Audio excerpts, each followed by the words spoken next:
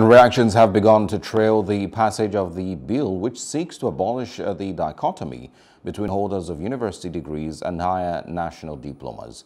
Jacinta Obiukwu captures these reactions in this report. The perception that the university degree is somewhat better, more prestigious, and generally more acceptable than the polytechnic diploma has been of huge concern for a long time. This perception by employers of labor, even government, is that HND is for those who fail to do well in school.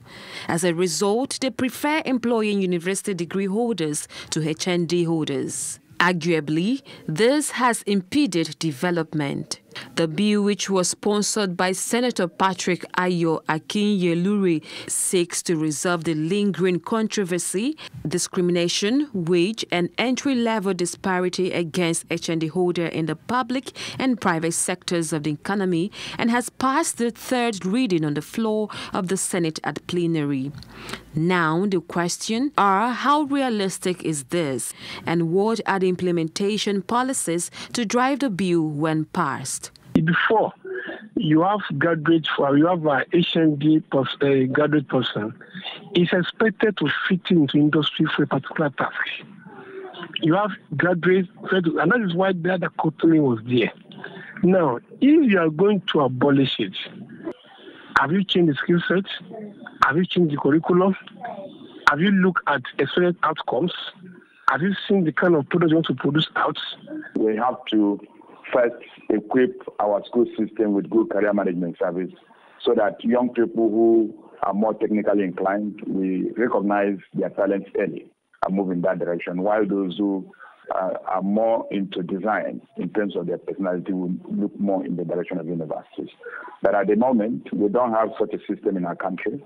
And so long as we have failed to get young people to understand the fundamental differences between those two things, and not also giving them opportunity to recognize their talents and their gifts early in life and pursue them, we will continue to struggle. Part of the fundamental issues to be addressed is to how to compel the employers. Not to create some factions. You see, that's why most time when you have a policy without having input of people you are making policy for. Policy is supposed to be grassroots driven. The abolishment of the existing dichotomy between HND holders and graduates of universities would meet the huge manpower needs of Nigerians, ensure social justice, and enhance corporate governance, as well encourage patriotic contributions amongst HND employees in both public and private sectors. Jacinta Obiukwu for Plus TV Africa. Thanks to Jacinta for that. Hello, hope you enjoyed the news. Please do subscribe to our YouTube channel and don't forget to hit the notification button so you get notified about fresh news updates.